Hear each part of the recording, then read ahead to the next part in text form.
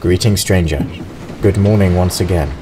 I am pleased to report that my prayers to Hanspur the water rat seem to have been answered, for our journey along the Arthrosh has been swift. Oregent awaits us. You can see it there on the southern bank. We will be continuing northwards across Darkmoon Plain, but I think it wise first to get some proper rest on dry land before sallying forth onto that treacherous landscape. Therefore, we will be disembarking shortly. Before we do, though, I would like to give you a tour of the town. Similar to my tour of Almas, I think it would be best to conduct one from the deck of the ship rather than attempt to navigate the rather dilapidated streets by foot or carriage. Besides, in point of fact, a large part of the town is essentially off-limits to those of us who do not work for the powerful Lumber Consortium, which is headquartered here. As soon as we entered the cutyards or lumber lodges vicinity, the hired thugs that pass as guards would sick their hounds on us both. I, for one, would rather not make a scene here. Actually, I would prefer not to be recognized at all by the locals. The last time I was in Oregent, well, I did not exactly see eye to eye with the gavel. But I get ahead of myself. Come, join me here on the prow, and cast your eyes over yonder, and let me tell you about the capital of the Darkmoon Vale region. Originally under Chelaxian rule, Oregent was considered little more than a humble logging town in the Arthfell region of the Andoran province for some time. After all, at the time, there was little to no distinction made between the Arthfell forest and the Darkmoon wood, for the two blended together. However, this all changed with the coming of Taris Rakesclaw and his vision for a revitalized Lumber Consortium. To understand one, you must understand the other.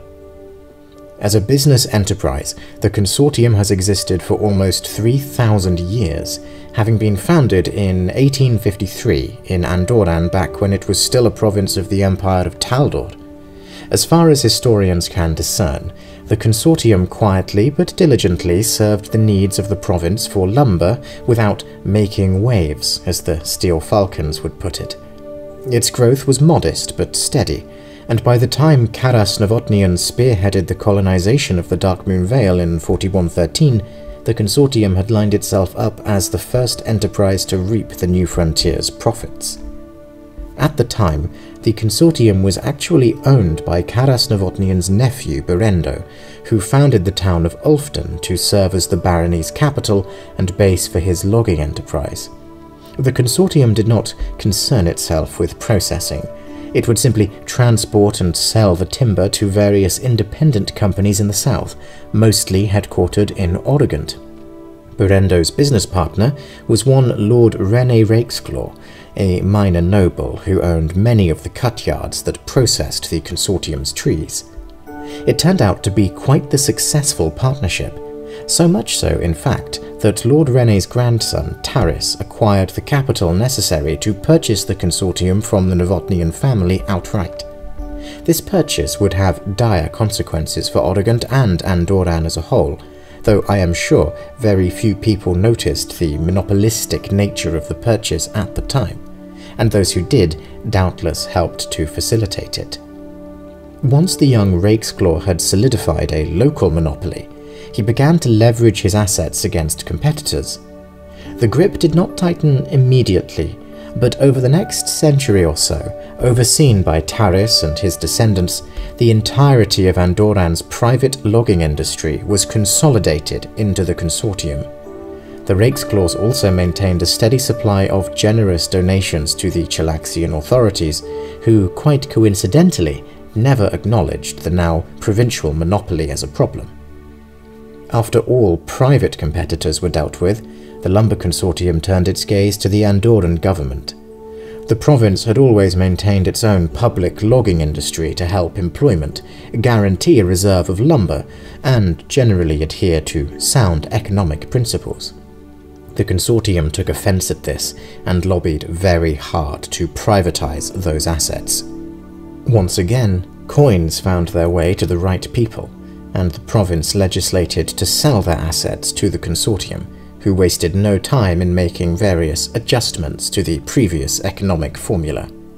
By the time the Age of Lost Omens began and House Thrune came to rule Cheliax in 4640, the Consortium's power was frightening and more or less absolute in the Darkmoon Vale. The Chalish Civil War heralded dark times for the Consortium, though, for this new infernal empire's ruling classes were not interested in permitting third parties to wield real authority. Thus began a period of steady decline for the company, until the People's Revolt of 4669. The Lumber Consortium, tired of their cardinal profits being throttled from afar, openly supported the secessionists, much to the dismay of the Andoran nobility. The board of directors came to a mutually beneficial arrangement with the flourishing Andoran government, a deal that has been begrudgingly respected ever since. In essence, the Lumber Consortium mostly confines itself to the forests, permits a token number of independent loggers along the rim of the Verduran, and limits its lobbying to, well, shall we say, normal levels. In exchange, they are allowed to rule the Darkmoon Vale region from their Oregent headquarters with minimal governmental oversight. A win for everyone, except, of course, the people who actually need to live there. And this brings us back to Oregent. Without this context, it might be unclear exactly why it has been allowed to fester as a rundown, slum-like town for so long, despite ostensibly being a proud regional capital. The Lumber Consortium is your answer. Travelling through Oregent is a depressing experience. Its folk are oppressed, there is no other way to phrase it, and they know it. Oregent is where all the Andoran rhetoric about freedom and democracy goes to die, choked by the sawdust of the cutyards that were night and day. Officially, of course, the town is governed by its representative on the People's Council, currently one Drogan Spites. Before his retirement, Mr. Spites was a senior figure in, surprise, the Lumber Consortium. The company's influence on the town's nominal government has always been something of an open secret, but this act of corruption was perhaps a little too brazen. In response, the People's Council in Almus appointed one Elsbeth Regere as the town's magistrate, that is, chief law officer. As an anointed champion of Iomedae and member of the Golden Legion, it is hoped in Almus that she will investigate the election impartially. I do not know how successful she has been since I last visited the town, but I do know that she has no qualms about kicking hornet nests. It will be most interesting to observe how much progress she can actually make. Despite this one beacon of hope, the town remains firmly under the Consortium's control. Oregentan culture is quite sobering to most Andorans who visit the town.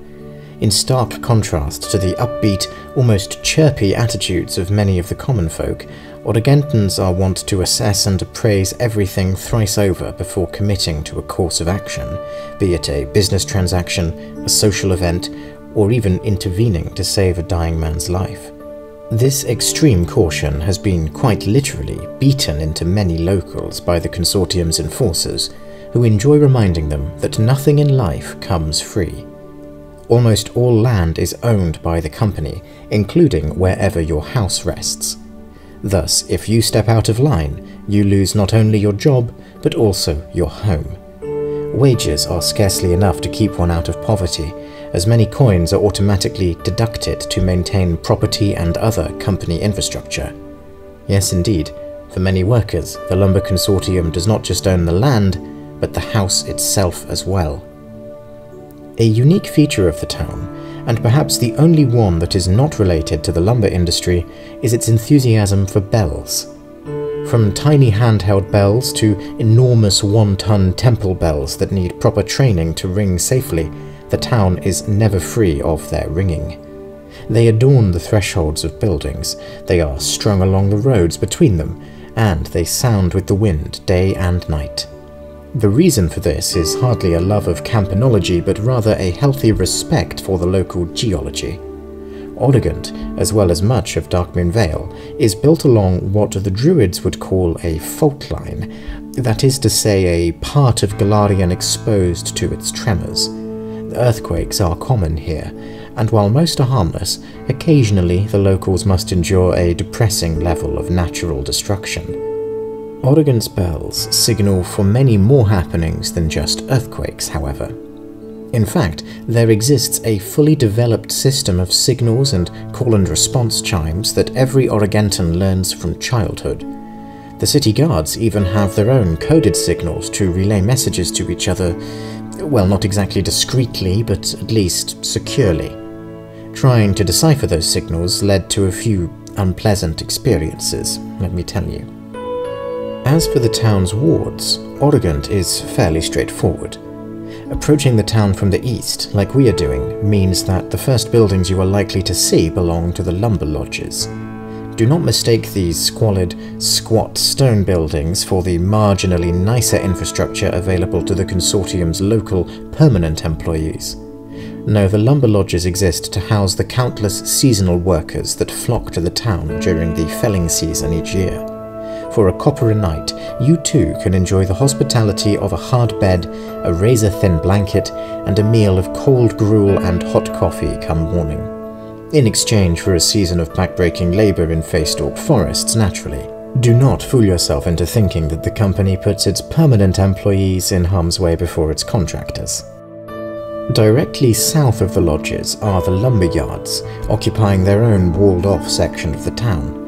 Therein you will find warehouses, cutyards, and the offices of the Consortium itself. The actual quotidian labour is overseen by one Kadrog Deadknuckle, a hard-headed man whose hands have been scarred from 1,000 scrapes against the company's saw blades. He employs a number of private guards, read mercenaries, to patrol the yards day and night. These villains are called tooth knockers by the locals. I will leave it to your imagination as to why. Moving northwards brings us to the Smelting Yards, the only part of town capable of resisting the Lumber Consortium's power. While the overwhelming majority of Oregent's economic output takes the form of processed lumber and adjacent goods and services, the Smelting Yards are the exception. The town can boast of a small but secure metal and glass industry, often making use of equipment abandoned and repurposed by the dwarven kingdoms of old that used to rule the Vale.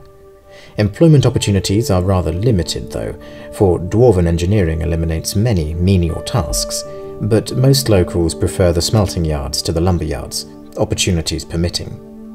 West of the Smelting Yards lies the Oregent Base, a small fortress integrated into the town. Originally a triplet of smaller forts built as a staging ground for the Vale's defence, over time these merged into the single, somewhat sprawling complex seen today. In Chalaxian times, the local garrison's philosophy was that the best defence is a good offence, and consequently it was quite common for the soldiers stationed here to sally forth on raids into the surrounding area, attacking the local goblinoid tribes or hunting Shadowpack members in Arthfell Forest. These days, the base is instead occupied by a small number of Golden Legionnaires, who mostly limit themselves to patrolling the streets. Their loyalty is to the central government and not the Consortium, but their numbers are far too few to make any real difference to the status quo. The northwesternmost ward of the town is called the Old Quarter, and it is constructed around a large bell tower that dominates the skyline. Merchants prefer to sell their wares from the surrounding square, and consequently the Old Quarter is considered the wealthiest part of town. In truth, though, no part of Oregent is truly wealthy, especially not when compared to towns farther south. Still, if you do need to find a specific item or an inn for the night, you should try your luck in the Old Quarter first. Finally, we come to the southern half of Oregent. Everything west of the inner wall that isolates the Lumberyards is dubbed the Squats. In any other settlement, the narrow, ramshackle streets would be considered the slums. Here in Oregent, it is simply the main residential area. Few townsfolk have the privilege of owning their own homes, so most are constantly migrating from house to house as fortune and employment allow. Almost every Oregentan has their chest of belongings, large enough to store their few worldly goods but portable enough to haul over short distances. It is dangerous to linger in the squats after dark, because everyone knows that there are always chests to be looted there. Well, stranger, that is Oregent. I am sorry to have to paint such a bleak picture of the town. Naturally, it does have its fair share of nicer, substantial buildings, but they are all owned by the Consortium, the Golden Legion, or the Elite. I think it might blunt your appetite for touring to be in this town for too long, so we will remain for only today. We'll disembark by the Old Quarter, find room and board off the main square, and leave by horse and carriage tomorrow morning. The business I have in the town should be concluded in short order. It is unfinished business, you see. Anyway, I will seek you in whatever inn we choose. Enjoy the city as best you can, but do not linger too long. And try not to irritate the Consortium too quickly. Well, until then.